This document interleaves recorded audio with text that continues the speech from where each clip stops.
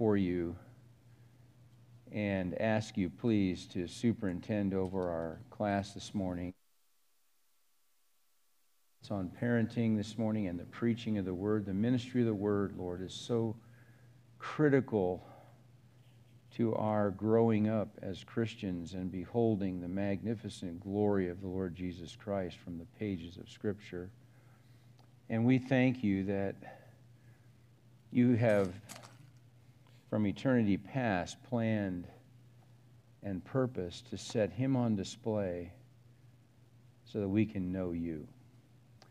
And so we just thank you for this magnificent book of Daniel, where that's what it's all about. It's all about you and what you're planning and purposing. And we also get to see how Daniel loved you and interacted with you in the midst of very difficult circumstances.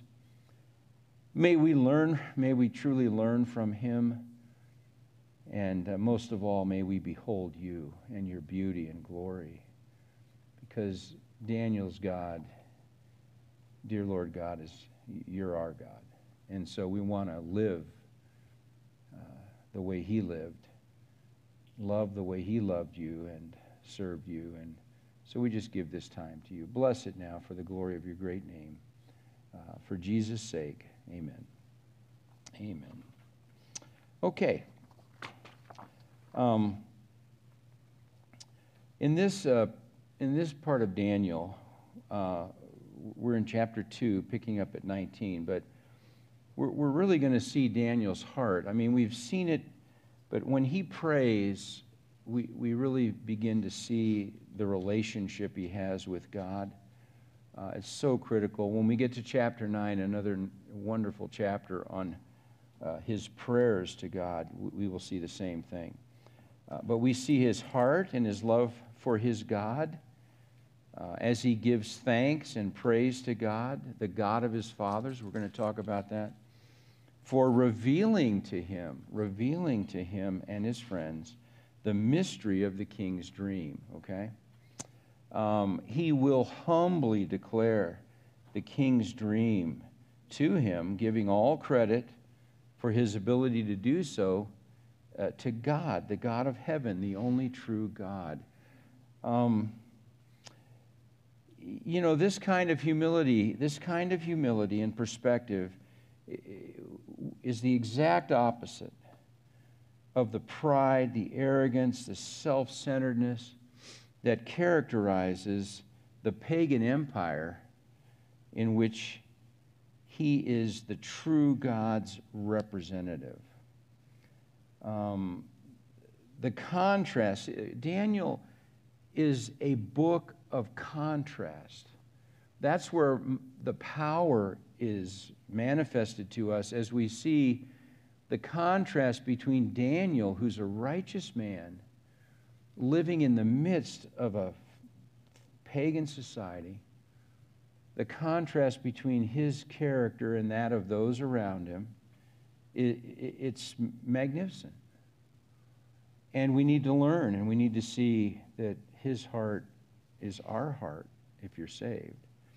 But even greater than that is the contrast between the true God, the true God of Daniel, and the gods of this pagan culture. And not only are we going to see the difference in terms of his person, his character, but also we're going to see that he's the only one who can accomplish his purposes as the true God, the sovereign God. We're going to see that today, this contrast between God and, in fact, it's why he sets up everything the way he does, is to set himself on display. And it's a big picture book. We're going to keep seeing that as we look at history unfold, as we press through the book of Daniel. So, this contrast between Daniel's character and the character of those around him, and the contrast between Daniel's God and the gods of the pagan empire in which he lives and serves, it'll continue throughout the book to the very end of Daniel. So let's dive in there and enjoy these texts today. chapter 2, 19 through 23. I just titled it Revelation, Praise, and Thanksgiving. And the first part of verse 19, God reveals the mystery to Daniel and his friends. 2:19a, then the mystery. Remember, they were praying, then the mystery was revealed to Daniel in a night vision. We talked a little bit, we're going to talk a little bit more right now, but in response then to Daniel and his friends' time in prayer, remember the king gave them time to go to beseech God. In 2:17 and 18, remember he gathered his friends together. This was critical, and they have like-mindedness, and so they gather together to request compassion from the God of heaven concerning this mystery, and so that they wouldn't be destroyed along with the other wise men of Babylon. Okay, so God, in response to that, they're requesting compassion from the God of heaven concerning this mystery. What does he do? He responds. And he reveals this mystery and delivers them from death. And you know, it hit me, you know, when we start talking about prayer, I think we're just going to pause for a second. And God knows what he's going to do, doesn't he? In every moment of every day, he's accomplishing his purposes. So when we kneel and pray, what's going on for us? What's going on for us? Why is that so critical for us to pour out our hearts to him, this absolutely sovereign God, as opposed to, well, it's going to happen. Why pray? Why do this like Daniel did? I think it's important to keep the communication with God going. Okay, we're communicating with him, right? We're involved with him. We know who he is. So what's happening in our hearts as we do that? What's going on then when we pour our hearts out to him?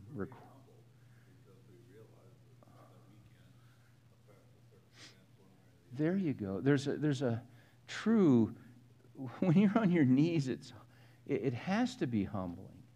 You're interacting with the one who holds every heartbeat in his hand. We know he's sovereign, and yet he bids us to come and pour our hearts out to him, right?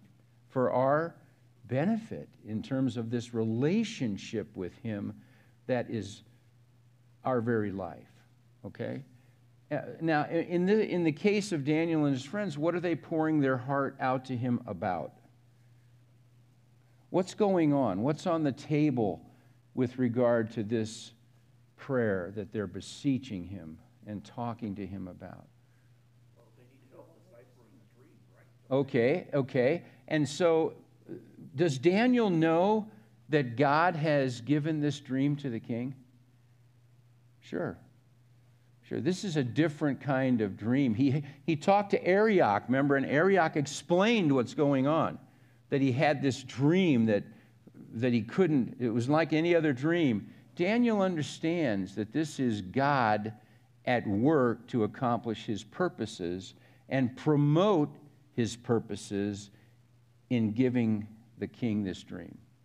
So what are they petitioning God for?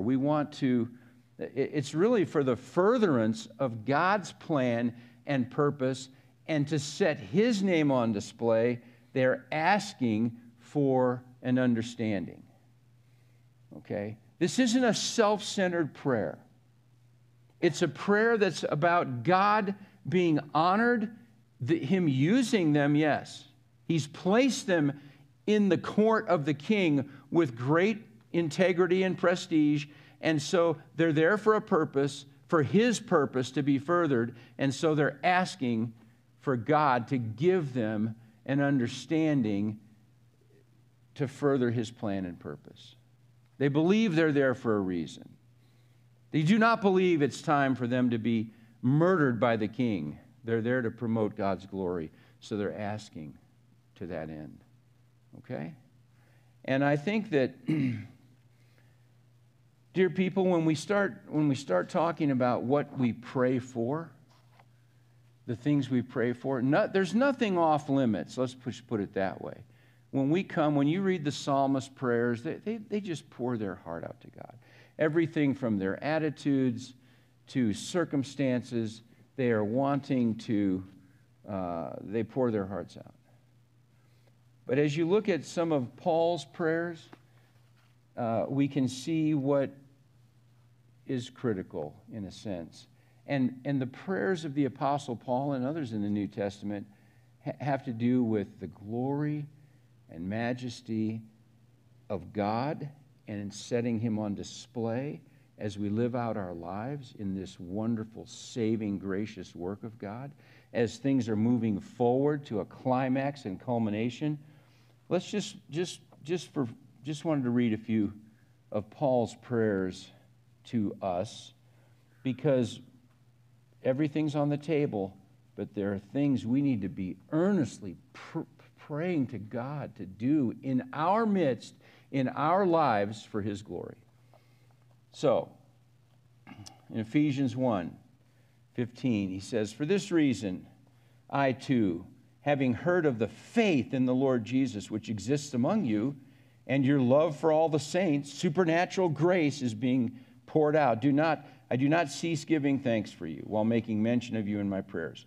Purpose, that the God of our Lord Jesus Christ, the Father of glory, may give to you a spirit of wisdom and of revelation in the knowledge of Him." To know Him is eternal life. To know Him. Paul's praying for that. They would have this knowledge, not just in their brains, experiential understanding of who He is as they're living under His hand. I pray that the eyes of your heart might be enlightened, so that you may know what is the hope of His calling, what are the riches of the glory of His inheritance in the saints, and what is the surpassing greatness of His power toward us who believe. See, the gospel's about power. The gospel's about you being transformed by the Spirit of God for the glory of God. And so to set you off from the rest of the world, to show the world God Himself. This is what Paul's praying about. Furthering the purposes of God. These are in accordance with the working of the strength of His might, which He brought about in Christ when He raised Him from the dead and seated Him at His right hand in the heavenly places. That's what Paul's praying. Man, I hope that's what we're praying. As we pray for one another in this battle against an enemy. Persevere in it, Ephesians 6, with all prayer and petition, pray at all times in the Spirit, and with this in view, be on the alert with all perseverance and petition for all the saints, and pray on my behalf that the utterance may be given to me in the opening of my mouth to make known with boldness the mystery of the gospel. Man, are we praying that for one another in the midst of this dark land, to be able to have the courage to open our mouths when we need to bear witness to the God we love and serve and the beauty of an infinitely beautiful Savior who alone can deliver from sin, death, and the law. For love, Philippians 1:9. And this I pray, that your love may abound still more and more in real knowledge and all discernment. It's not just emotionalism. It's love that's anchored in real knowledge of God and discernment, so that you may approve the things that are excellent, in order to be sincere and blameless until the day of Christ, the coming of Christ, having been filled with the fruit of righteousness, which comes through Jesus Christ to the glory and praise of God. You see, the one who practices righteousness is righteous. Are we praying for that in this relationship we have with God, for one another to manifest the reality of that transforming power at work? I think sometimes when we view the Christianity and the Christian life, sometimes there's been such a focus of, we are still sinners for sure. But we are sinners being transformed by the power and grace of God. And there's an attitude in the church, how much can I sin and live and still get to heaven? Well, that's not the purpose. That's not what God's doing in his children. He's bringing them into a genuine, true knowledge of who he is. That's eternal life. That's eternal life. It's not just having a sense in your mind, I'm not going to hell because my sins are taken care of. Do you know God? Do you love him? Colossians 1, one more. For this reason also, since the day we heard of it, we have not ceased to pray for you and to ask that you may be filled with the knowledge of his will in all spiritual wisdom and understanding. Same things. So that you will walk in a manner worthy of the Lord, to please him in all respects, bearing fruit in every good work, increasing in the knowledge of God. Once again, it's not just head knowledge, it's relationship, genuine, intimate relationship being lived out, strengthened with all power according to his glorious might, for the attaining of all steadfastness and patience, joyously giving thanks to the Father, who has qualified us to share in the inheritance of the saints in light. Folks, prayer is for our benefit. But we also need to see that these men were praying not for themselves, but for the furtherance of the plan and purpose and glory of God in the midst of this dire, life-threatening circumstance. So may God help us to not just pour our hearts out for our needs. We're a very needy people, but the kinds of things Paul prayed need to be prayed by us for one another. Please pray these things for me. I'll pray these things for you, to know him more intimately and deeply and enjoy the God you're getting to know. Okay. The revelation of the dream, then, to Daniel will result in some things. I wrote them down here. Will result in God's name being exalted in the pagan court and kingdom of Nebuchadnezzar.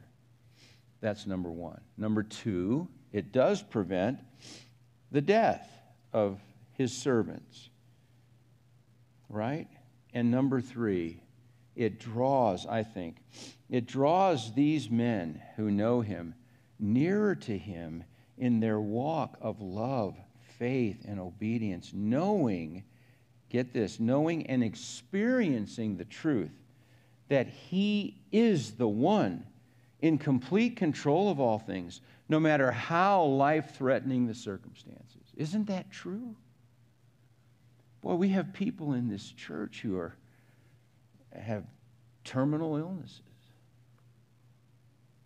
And just to know that the purpose is to draw you in the circumstances of life, the trials and the troubles, to draw you nearer to his heart, this one who does love you with infinite love, is significant. So what is God doing for them then in the midst of it? He's using them. But their God is building their faith and trust in him and drawing them nearer to his heart as they must live for his glory in the darkness of a God-hating, God-rejecting society. So here's an implication for us. What is true for them is true for us. This is as true for you and me today as it was for Daniel in Babylon. We live in a God-hating, God-rejecting society, don't we? In which we are also called to be salt and light in the midst of it, just like Daniel was being. Jesus told us that men love the darkness rather than the light because their deeds are evil. Jesus was hated because he was the light exposing the darkness of the sin in the individuals and society around him. We will be hated because our very lives and priorities expose the darkness around us. I don't know if you've sensed that, but just your life, just your attitudes, just your perspective condemns those around us in this society. And it's going to become more and more that way. And as we live for Jesus in our culture, what's going to happen? God will show us His mighty power as He keeps us. And people, that doesn't mean you're going to be delivered from the trials, but He's going to keep you in the midst of it, even if it's unto death. He's going to keep you. He keeps us, encourages us, loves us, transforms us, increasing our faith, love, joy, and peace in Him when the trials and troubles sometimes just seem overwhelming to us. Drawing us what? Nearer to His own heart. And setting His name in honor on display through us. See, that's the key of everything, isn't it? Our privilege is to be used up by Him to honor His name. Folks, you exist for His purposes. He doesn't exist for you to make you happy. It's just not the way it is. But I will tell you this, as He uses you up, even at times ordaining that you give your life up for Him like He did the church at Smyrna, many of those dear saints, you know what the benefit will be? You get Him. You get Him forever. Forever, you get the Lord God, right? He's your inheritance. He's your portion. He's your joy. He's your future. We get Him. So it's about setting Him on display with everything that we have in the midst of this dark society. Does that make sense? It's going to cost you to do that, but the reward is infinitely beautiful and wonderful. You get Him. You get Him. Okay, Daniel blesses the God of heaven, page 2. Then Daniel blessed the God of heaven. Daniel said, "Let the name of God be blessed forever and ever, for wisdom and power belong to Him." He calls Him with this significant phrase, the God of heaven. We mentioned this last time. This description in the midst of a pagan culture of Babylon sets the true Creator God above all the demonic occult practices where the magicians, conjurers, sorcerers, and Chaldeans used the created universe, stars, and heavens to predict the future and the will of the gods. The uncreated Creator of heaven alone can declare this mystery to Daniel. See, God is setting up this magnificent contrast between who He is and what's going on in this pagan society. Because that's what God's about, the glory of His own name. The revelation, of course, brings praise from Daniel's lips. Daniel blessed the God of heaven. The Aramaic for blessed is barik and means to speak words of excellence about someone. Words of excellence. To praise Him or to bless Him. And be praised forever and ever. And then he gives the reason why. For wisdom and power belong to Him. It's wonderful that these two attributes are crucial to God accomplishing His purposes. To God accomplishing His purposes. His divine plan and purpose as He moves in history, the history of the nations and individuals to establish the glorious, consummated, eternal kingdom of the Son of Man, the Messiah, on earth for the glory of His name. You see, not only does God have the infinite wisdom to devise the plan, the one single plan that will bring Him the most glory, He has the wisdom to do that, but He has the omnipotent power to bring it about. Praise God for that. It's the best plan, and He has the power to bring it about. You know, here's another implication for us. I mean, we understand, I think, many of us, the sovereignty of God. But at least for me, it's easy while experiencing the weighty difficulties of life. And they don't even have to be that weighty for me. Sometimes they're just little frustrations. You know,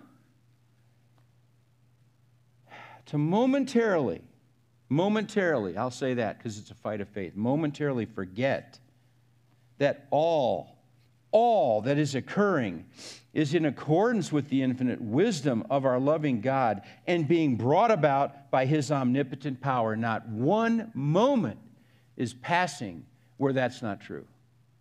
Not one moment in your life. He is working all things together for our good. If we love Him, only those who love Him, that's true for, conforming us into the image of His dear Son. And the great purpose of that is found in Romans 8:29. Why is He conforming you to that image? Why glorification one day? Here's why. So that one glorious, consummated day, Jesus will be the firstborn, the preeminent one among many brethren. Conformity to the image of Christ is not about you, and that's where it stops. It's so you one day can worship, adore, exalt, praise, honor, love, fear, serve Him without sin to the eternal glory of God the Father. That's what it's about. Like Daniel, may the Lord help us to live in this constant hope of the certain fulfillment of the magnificent promises He has made to us when the Son of Man comes to establish His glorious kingdom. Folks, throughout the New Testament, it just says we're living in the light of His soon coming. In fact, we're longing expectantly for it. We're loving His appearing. That had better be true for you, because that's where it's going. That's where it's going, right, folks? Okay. We love His appearing. We live for it. We're eagerly waiting for it. In the midst of the darkest times, we know that's a certainty. And He could come today for His church. Today. For His church. So Daniel extols the character of God in 21 and 22. It's He who changes the times and epochs. He removes kings and establishes kings. He gives wisdom to wise men and knowledge to men of understanding. It is He who reveals the profound and hidden things. He knows what is in the darkness, and the light dwells with Him. Daniel now declares what God does in the exercise of His wisdom and power. The God of heaven, with divine power, changes the times and the epochs. He removes kings and establishes kings as if they're nothing before Him. According to His plan. This is going to be directly relevant to the king's dream. We will see when we talk about his dream. This power of God to bring about the change in nations is critical. He has the power to do it. Right? As the kingdoms unfold in history, as we move toward the appointed consummation. You have a quote there by Tanner at the top of page 3. It talks about the times and the seasons, the epochs, periods of history. I think it's worth, you can read it later. One of the sentences, God determines when in history events are to take place and how long each process or phase in history is to endure. Just like He decreed for Judah to be in exile for 70 years. Guess what? Daniel later prays, you said it, God, it's going to happen. Sure enough, happens. He determines these things. He determines these things. It's interesting at the bottom, other societies felt that way about their gods. On the famous Cyrus cylinder, an inscription on a clay cylinder recording the decree of King Cyrus, we find the claim that Marduk disposed Nabonidus and raised up Cyrus as king in his place. Baloney. The reality is, and God's showing that this is what's going on here, people. He's destroying the thoughts of these pagan societies. It's only Yahweh and He alone who has the power to do this. Only our God. Who's responsible for administrations in the United States, local government, all the way to the top, international relations? Who's in charge? God. It says in Revelation 1:5 that the Lord Jesus Christ is present tense, the ruler of the kings of the earth, as the resurrected, exalted Messiah, under God the Father. It's magnificent. In the exercise of His power and sovereign control over what transpires in His creation, then He alone gives wisdom to wise men and knowledge to men of understanding. In the present context of Daniel, this is a profoundly ironic statement, what he says here. The wise men of Babylon, with all their occult practices and books defining their discipline of supernaturally telling the will of the gods concerning the future, have nothing to give to the king, nothing. Nor do they have any way to secure any knowledge or understanding with which to counsel him or calm his anxious mind. Only the true God of heaven can give such wisdom and knowledge to men. And this is what God is doing to make it clear who He is. He set the whole scenario up with the dream in the first place to do this, to set His name on display. That's what God's about. God's wisdom is seen. And dear people, it's not just that God knows everything. Hear this. God's wisdom is seen in His ability to reveal what He alone knows based on the sovereign choices He has made in the wise determining of His purpose and plan being accomplished for His glory. In other words, what He has eternally decreed, He knows. So He can tell you exactly what's going to happen in the next minute because He has purposed it to happen. There's all kinds of other plans that could have been instituted. He knows all that. But the plan that's going on now, He knows because He ordained it. That's what makes Him God. For His glory.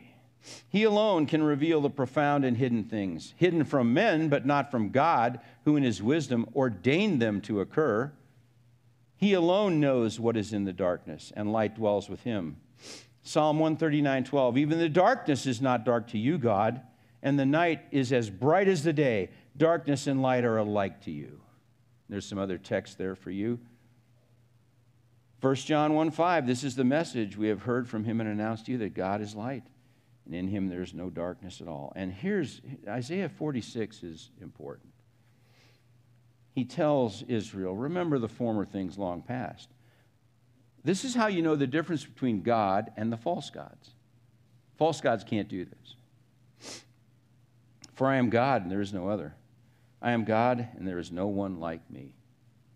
Declaring the end from the beginning, and from ancient times things which have not been done, saying, my purpose will be established, and I will accomplish all my good pleasure. That's what makes Him God. That's why He can tell the dream and its interpretation, because He's ordained it. All right, Daniel gives thanks and praise to the God of his fathers. This is really important. To you, O God of my fathers, I give thanks and praise, for you have given me wisdom and power. Even now you have made known to me what we requested of you, for you have made known to us the king's matter.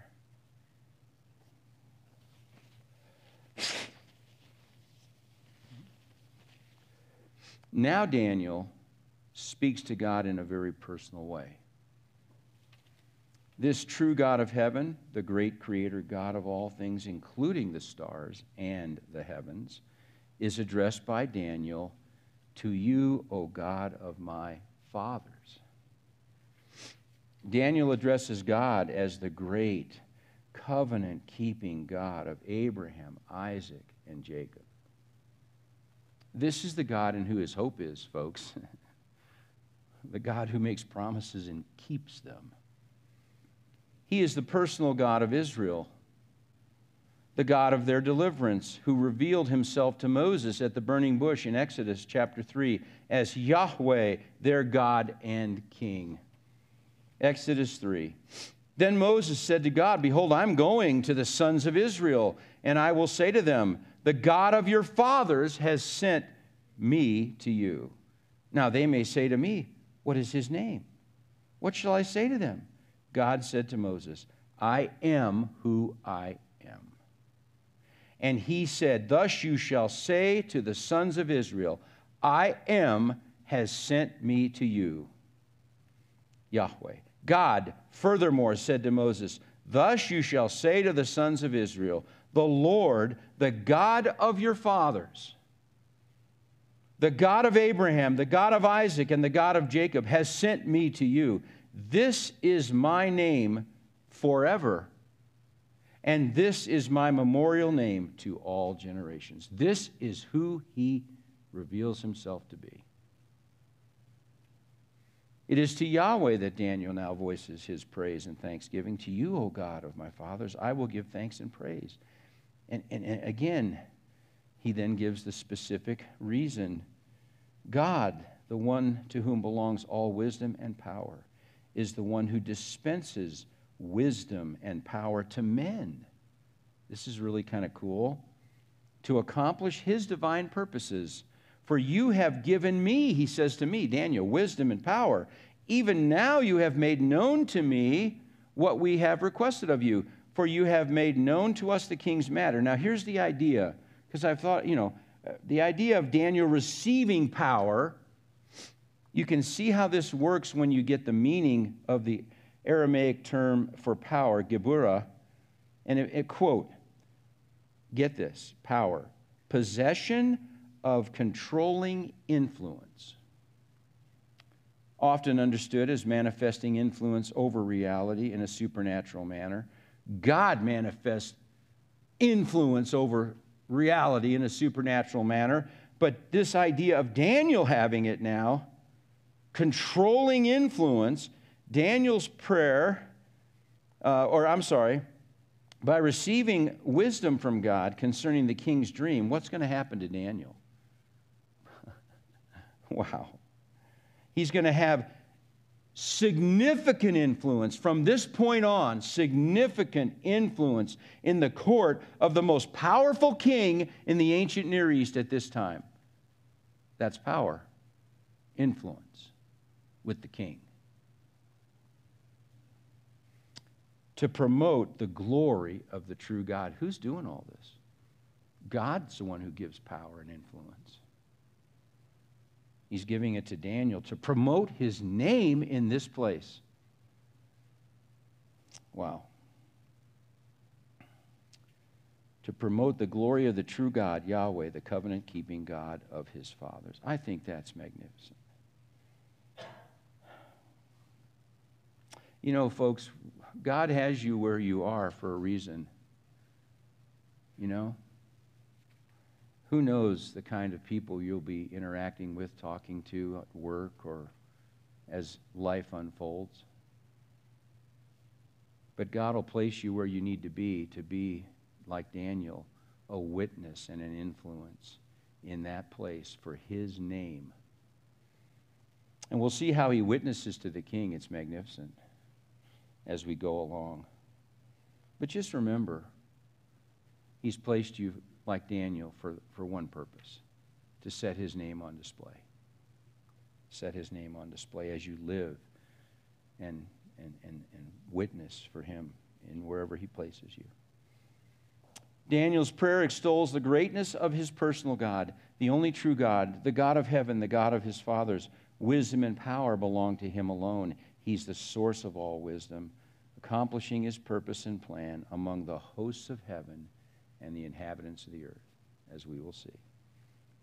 So now he appears before King Nebuchadnezzar. Daniel's appeal to Arioch in 2:24. Therefore Daniel went into Arioch, whom the king had appointed to destroy the wise men of Babylon. He went in and spoke to him as follows: do not destroy the wise men of Babylon. Take me into the king's presence, and I will declare the interpretation to the king. Man, you can sense the gravity of Daniel's approach to Arioch. The king had granted time, but Daniel knew that the king was waiting for his report with the death sentence firmly in place to be executed by the man he's now rushing in to see. It's interesting. I think this is interesting. It wasn't my original idea. It came from another. It's interesting to note that the first thing he says to Arioch is, I know the interpretation. No, do not destroy the wise men of Babylon, instead of proclaiming that he knows the interpretation. This may be, I think there's something to this, an indication of his concern for them as a group, even though he was opposed to their practices, which were in violation of his God's person and truth. Daniel understood that only God could open their blind eyes and change their hard, dark hearts. He knew he was there to be a witness to the true God, to these men and the king. And guess what? Guess who he's already read about? Jonah.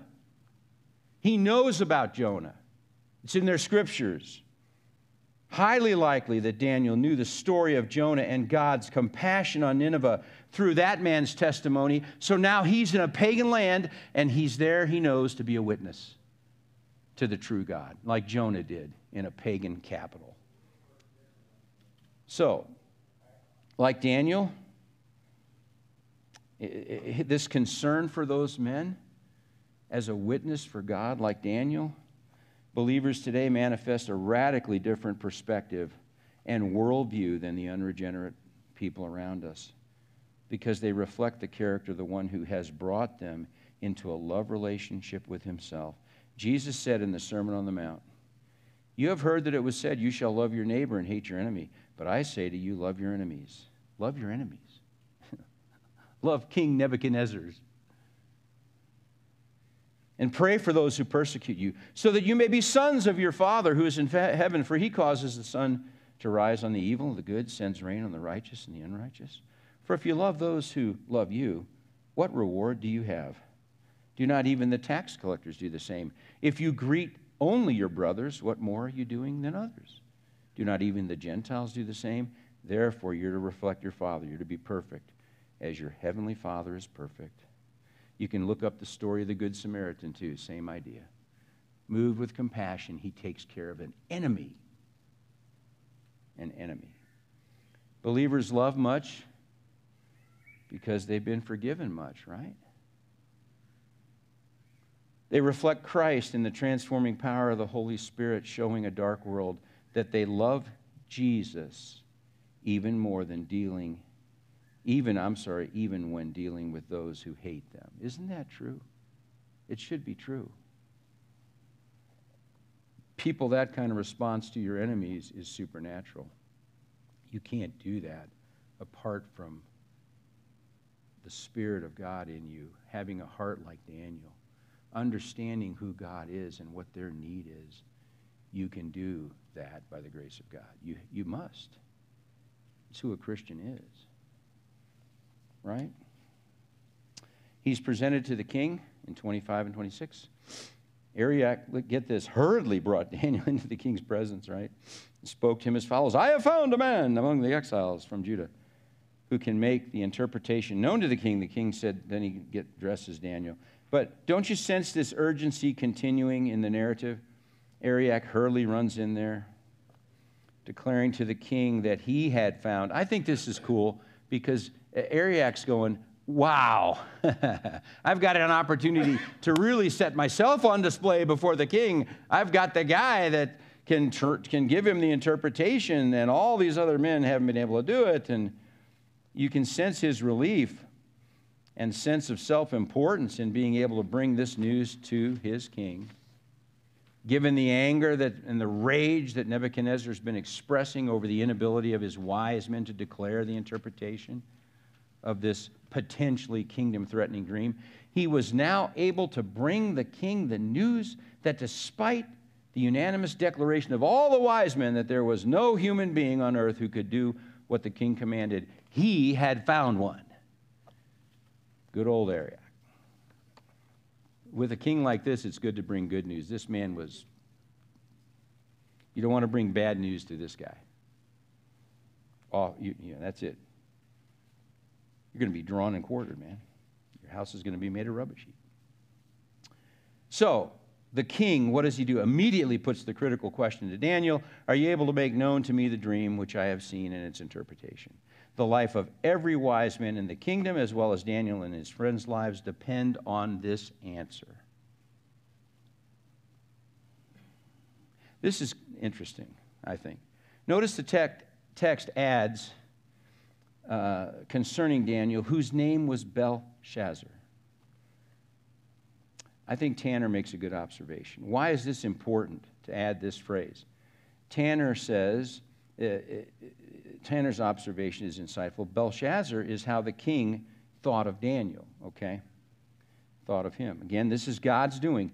And the name with the prefix Bel associated Daniel with the supreme Babylon deity, Bel, otherwise known as Marduk. The mention of the name Belshazzar is important because it sets the stage for what is about to happen as Daniel honors and glorifies not Bel, Marduk, but the true God of heaven. The king and all other Babylonians may call him by the name Belshazzar, but his real identity is with Yahweh. He's Daniel. God is my judge, who was about to manifest his power before the king, the power of the true God. You see that? Contrast. Contrast. So Daniel exalts the true God before the king. Daniel answered before the king and said, as for the mystery about which the king has inquired, neither wise men, conjurers, magicians, nor diviners are able to declare it to the king. However, there is a God in heaven who reveals mysteries, and he has made known to the king what will take place in the latter days. This was your dream and the visions in your mind while on your bed. In these verses, people, we see Daniel's character and his love for God's glory just shine. So some questions for us as we draw near to our time of the end here. How does Daniel answer the king? He just doesn't come out and go, I'm going to tell you what it means, does he? There's kind of a pause here. Why? What's the first thing he says to the king? Huh? What'd you say? Well, and he says, how does he put it? He says there's neither wise man, nor conjurers, nor magicians, nor diviners able to declare it to the king. Right? Had the king heard this before? Had you heard this before? Yeah. You know, back up in 10, the Chaldeans answered the king and said, there's not a man on earth who could declare the matter for the king, as much as no great king or ruler has ever asked. It can't be done. Daniel says it can't be done by a man. Tension, pause. So what does he focus on? However, contrast. There's a God in heaven who can do it. Wow. Is God exalting his name? Yes. So the way Daniel even does this, by not declaring it, but by saying that where the king was so upset before, I already know that, Daniel. However, and we'll see what he says about himself in a minute. Now, if you didn't know the true God, and you went in there and you knew the dream, what's your focus going to be? I'm great, king. I know what's going on. Let me tell you about it. Wouldn't you? About yourself, your own importance, not Daniel. It's about God. And this denouncement of the king's occult advisors contrasted to the exaltation of the only true God of heaven. This contrast was prophesied by Isaiah over a century earlier. Go to page 7. Listen to this. In the condemnation by Isaiah of Babylon, listen to what God says in Isaiah 47. Stand fast now in your spells and in your many sorceries with which you have labored from your youth, Babylon. Perhaps you will be able to profit. Perhaps you may cause trembling. You are wearied with your many counsels. Let now the astrologers, those who prophesy by the stars, those who predict the new moon, stand up and save you from what will come upon you. You're not going to be able to stop my hand when I judge you. In Isaiah 44, thus says the Lord your Redeemer, he's talking to Israel, and the one who formed you from the womb, I the Lord am the maker of all things, stretching out the heavens by myself and spreading out all the earth all alone, causing the omens of boasters to fail, making fools out of diviners, causing wise men to draw back, and turning their knowledge into foolishness. This is God, and he's doing it in front of the king of Babylon. Now, that term, the latter days, is significant. I'm going to let you read that. It has to do, when it uses that phrase, it's more way to the end, all the way to the end, and the coming of Messiah to establish the kingdom. Okay? And he gives you some text there. And we'll see that is set in contrast to the next verses. But anyway, to that next bullet point, Daniel, this is key, promoted the character and glory of his God, not himself. And we have been called to do the same thing, haven't we? This life is not about you. It's about your great God. 1 Peter 2:9. But you are a chosen race, a royal priesthood, a holy nation, a people of God's own possession. Here's the purpose of him bringing you to himself, so that you may proclaim not your own excellencies, the excellencies of him who has called you out of darkness into his marvelous light. Your purpose is the same purpose as God the Father, to set Jesus Christ on display with every breath you have to the glory of God. That's your purpose. I think that's wonderful, to be having the same purpose as God the Father. So Daniel humbly sums up the king's dream. Listen to this. As for you, O king, while on your bed, your thoughts turn to what would take place in the future. And he who reveals mysteries has made known to you what will take place. But as for me, listen to this. But as for me, I'm part of one of that other group I told you about. This mystery has not been revealed to me for any wisdom residing in me more than in any other living man. No living man could declare this to you, but for the purpose of making the interpretation known to the king, and that you may understand the thoughts of your mind. Latter days, as opposed to latter days, which is all the way to the end, he uses the phrase in the future. And that's more of a general term that picks up history, even including the present with Nebuchadnezzar and moving forward. It's kind of like the scope of it, okay? The broad sketch of history from Nebuchadnezzar's time, we're on page 8 now, until the inauguration of the Messianic age. This fits with the dream. I think this is another important point here. Notice he describes God in this verse not as the God of heaven here, but as he who reveals mysteries. It's possible that he does not mention him again as the God of heaven to focus the king's attention on the key difference between him and the many impotent gods of Babylon, who were unable to disclose to the king through his wise men and all their sorcery and occult practices the truth concerning the future. Nebuchadnezzar needed to reflect on the stark contrast between he who reveals mysteries, the one who has made known to you what will take place, and the powerless Babylonian deities. Think about this now. Daniel continues to highlight the wisdom and power of his God by humbly declaring who reveals mysteries, not him, but his God. And I think what happens here is that Daniel is now, because he says, God has made this known to you so that you can understand it in your mind. Remember, he was so agitated. He was just going nuts with God's revealing it to you so you can understand it. In doing that, in saying that, Daniel now brings King Nebuchadnezzar into direct contact, in a sense, with the God of heaven, who reveals mysteries. Earlier, he'd said, I had a dream. My spirit is anxious to understand the dream, and God, through Daniel, is going to make the interpretation known to the king, easing his anxiousness by giving him the understanding he desires. I think that's amazing. But it is bringing Nebuchadnezzar into direct contact with this God, isn't it? That's grace, man. That's grace. You know, you kind of wonder what he thought. I mean, he obviously thought the God of Judah was nothing. He just conquered that Right, nation. right. And here Daniel says, this God who you don't acknowledge at all.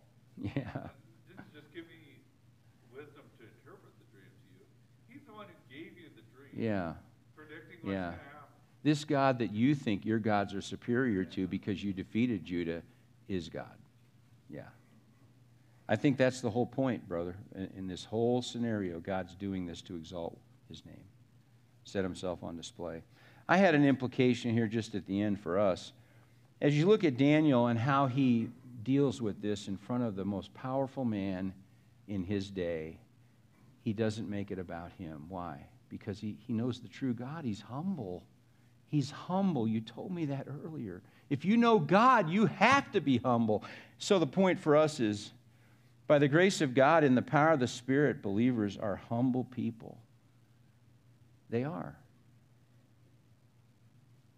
The first beatitude Jesus described a citizen of the kingdom of heaven with was, blessed are the poor in spirit, for theirs is the kingdom of heaven.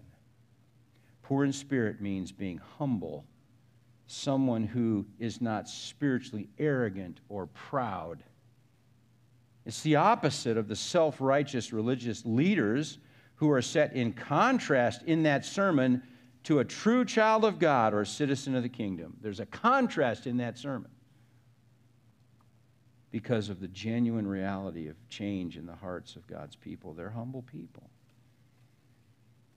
Isaiah 66:2, for my hand made all these things, thus all these things came into being, declares the Lord, but to this one I will look, to him who is humble and contrite of spirit. And get this, what goes along with humility? You tremble at his word. Because of the one who spoke it. You tremble. You fear him, not men. Peter says, younger men likewise be subject to your elders, and all of you clothe yourselves with humility toward one another, for God is opposed to the proud, but gives grace to the humble. That's why it's what characterizes his children. And then Philippians 2, you know that.